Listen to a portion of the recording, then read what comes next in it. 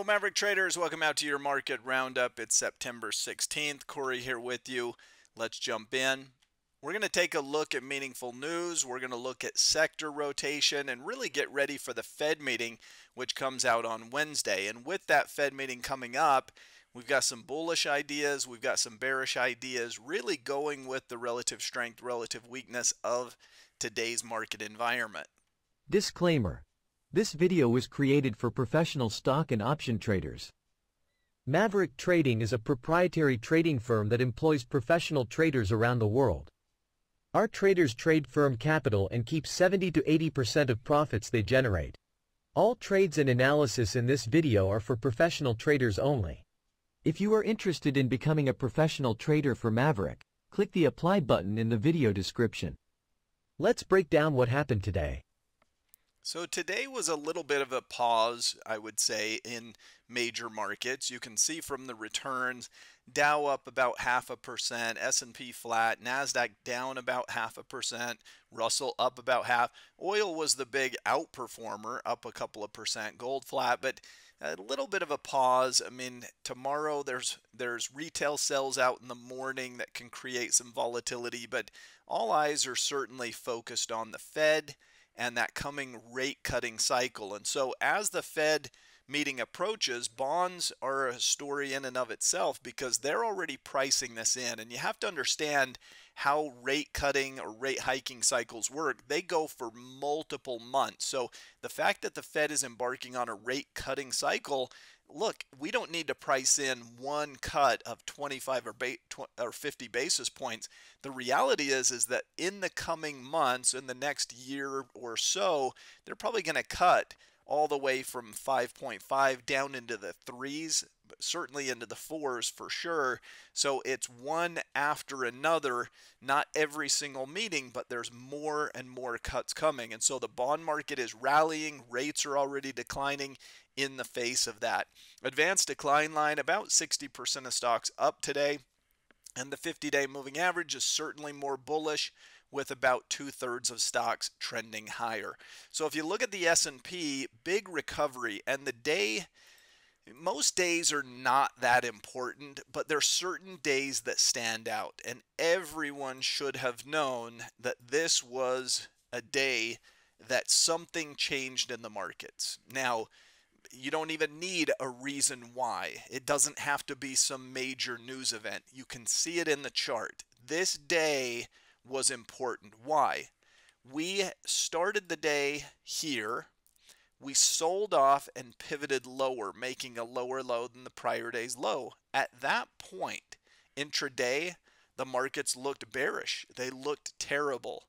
By the end of the day, those bears, this is called a bear trap, those bears were in a world of pain. The markets rallied all the way back, not just a positive, back above the 50 MA, back well above those highs.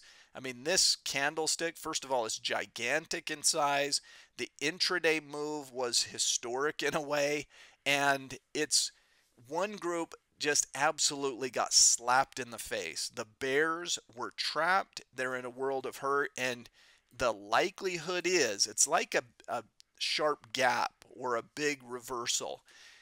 Sometimes there's a big smack in the face, and the group that takes control, they're going to have control where there's smoke, there's fire for at least another few days in a row. I mean, at least a while. And so this was the day that really turned things. And again, it doesn't have to be a news story. It doesn't have to be something where, they cured cancer or anything like that. It's just this was a day where you could see the buyers stepped in aggressively and the sellers were in a world of pain. I would compare that type of reversal to some of these gaps. When you see a big gap, that's a problem where any bullish traders are trapped up here in a bad position. The bears have control, and you can see the follow through. Here's a gap down and the follow through. Here's a gap down and the follow through. Sometimes you get gaps up. Here's a gap up and the follow through. This type of reversal has that type of momentum behind it, and it brings us all the way back up towards the highs as we go into the Fed meeting. So level resistance. I think you can draw a trend line underneath the lows and say we're in something of an ascending triangle type of pattern. Do we break down? Do we break out? Odds favor to the upside, right? The bulls have control. The NASDAQ, much more sideways. I mean, literally 20 and 50 are stacked on top of each other. Down a little bit today, still not at new highs, but making higher lows. So this is a symmetrical triangle, a volatility compression. Do we break higher? Do we go back towards the bottom end of the range? Well, I think this week will determine which way we go, and odds seem to favor the upside. If we dig a little deeper, the equal weight S&P has already broken out. So those things that are more value oriented and less on the technical or the technology side of the market already starting to break out a bit. So again, this maintained an uptrend, still had the big reversal day, but that's just capital coming back in. If you wanted to buy something on that big reversal, buying the equal weight or buying not large cap tech, but these other types of names is what this is telling you. That was the much better setup. And it continues to be the area of strength. So I would look outside of the technology sector for upside trades. Clearly, there's more outperformance in other things, not the technology sector. And today's a good example of that. I mean, market's doing just fine, 60% of stocks up. Apple, Broadcom, and Nvidia sharply in the red.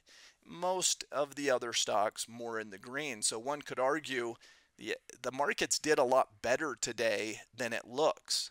It was weighed down by those large cap tech stocks, and that's why the S&P was basically flat. So overall, still in more of an upward trend, and that reversal a few days ago was key to really getting a stronger sense of where the market's going to go and realizing that even though I was leaning thinking, oh, there's more chance we go down than up, you got to pay attention to those big days. Most days are, today was kind of a ho-hum day. There's not too much information in today's candle or today's price action or anything, but every once in a while you get one of those days, and you always have to ask yourself, was today a critical day? Most of the time the answer is no. Every once in a while you'll answer that with a resounding yes, and that was one of them. So let's look at some bulls, let's look at some bears together. In the categories, I would say commodities are weaker. Large cap tech, not necessarily all of tech, but large cap tech, a bit weaker. I mean, the Apples of the world, they don't look as good as a lot of other things. So a couple of examples of bulls. Here's eBay. Now this is a consumer stock. This is in the consumer discretionary space, and eBay is performing. I mean, it has broken out to the upside. It continues to see follow through. They're buying eBay, and they're buying it aggressively, and eBay's buying back its own shares, and that stock is just, it's gone into overdrive is what I like to call it. It is in overdrive mode, and has that upward bullish breakout momentum. Also on the upside, Zillow, recent breakout here, upside push, upside momentum breakout. When these things start motoring, they have a tendency to just go a little higher the next day and a little higher the next day. So these are just sort of go with the flow, ride the trend, continue to bet on higher prices. On the flip side, you see that commodity space is just more bearish. Here's CNQ, recent bearish breakdown. If we get a small bounce, I'd look to short it as a general rule.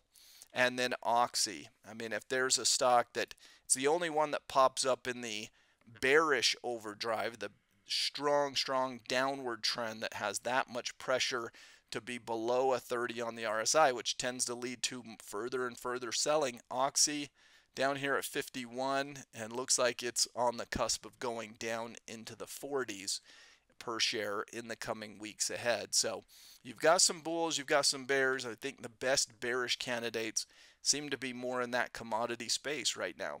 Retail sales come out tomorrow morning. This is the final economic report prior to the Fed meeting. So I'd expect a bit of a gap on the retail sales. Markets will probably make too much of the number and think that that sways the Fed one way or the other between 25 and 50 basis points. But watch the retail sales tomorrow. And then the Fed meeting out on Wednesday. Again, they're going to cut. It's a question of how much. And there's more rate cuts coming. That's how these cycles work. On the earnings front, we've got Darden, we've got FedEx, General Mills, Lennar, so a few companies reporting, but we're mostly outside of earnings season right now. Hope you enjoyed it. Have a great week ahead. We'll see you next time.